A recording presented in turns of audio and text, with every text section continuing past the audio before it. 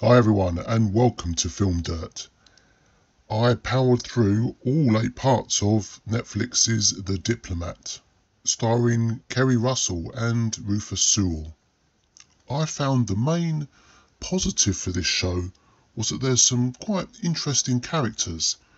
Usually this genre doesn't really hold much interest for me. It's not my go-to type of series that I would get invested in. As in the past, I've found a lot of them quite stuffy, I think, and a bit too convoluted.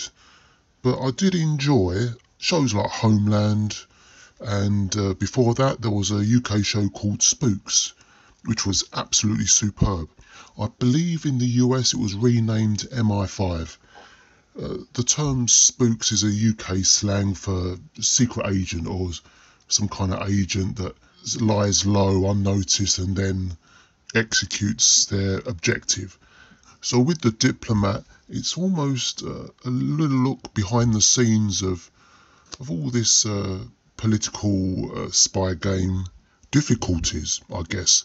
And with that comes a lot of distractions, like, what you're going to wear to events and how you're going to look to the press.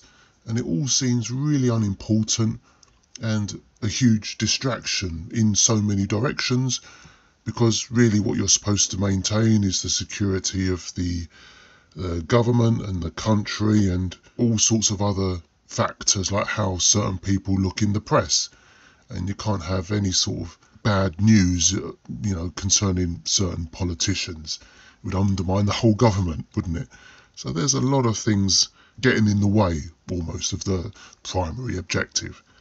So we've got here Keri Russell's character, Kate, who always seems dishevelled to me, and it just shows, that she's not really cut out in some ways, but maybe grew into the job and was actually pretty good, I felt.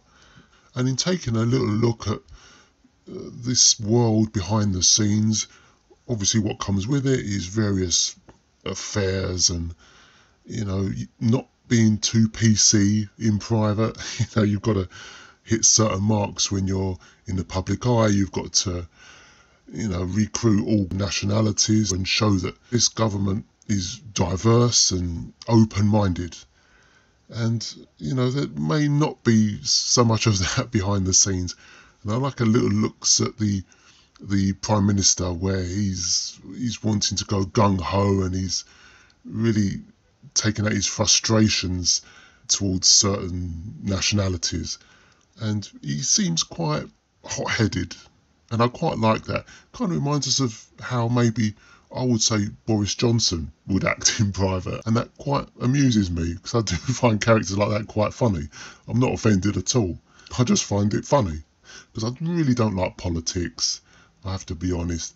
It's not really for me. I don't like politics and religion. That's two of the main things. Really rub me up the wrong way because I think it's just a lot of hot air, most of it. Even if any controversy here is on the light side.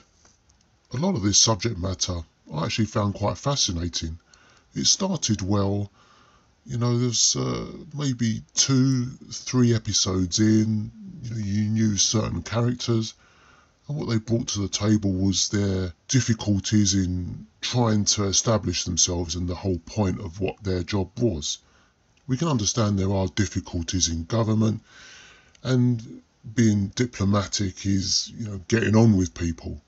And that can be difficult because you're still dealing with people. People have their opinions, people favour certain people over others, and I like what this show covered. It got a little bit lean and a little bit off topic towards the middle. There was a few, stories of affairs going on which I think maybe a distraction too far, even for the viewer. And it wasn't really that convincing to me, especially the swimming in the lake out in the country. Of course it would happen, but the story thread that led to it, I think, was a little bit too far.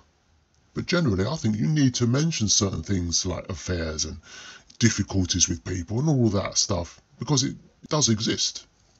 And all the background distractions with other staff being seen in shot, and all of the hectic nature of what this job is.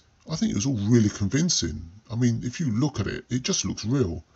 There were certain parts back out in the country, in the middle portions of the series, where it did look like a little bit of a TV set and not really convincing. But when they returned to London, and there was portions in France, Paris as well, it did look really good, and I was engaged. And of course it had to end with a cliffhanger, and at the time of recording this I did have a little look online that there has been serious rumours of a series 2, which I'm glad with, because it will hopefully shed some light on this cliffhanger, and quite looking forward to it, to be honest. So it won over me. And for a score, let's give it 4 stars. I think really positive. I think Netflix have hit it out the park, really. And like I said, looking forward to series 2. Keri Russell's great, and all the other characters. Rufus Sewell, great American accent.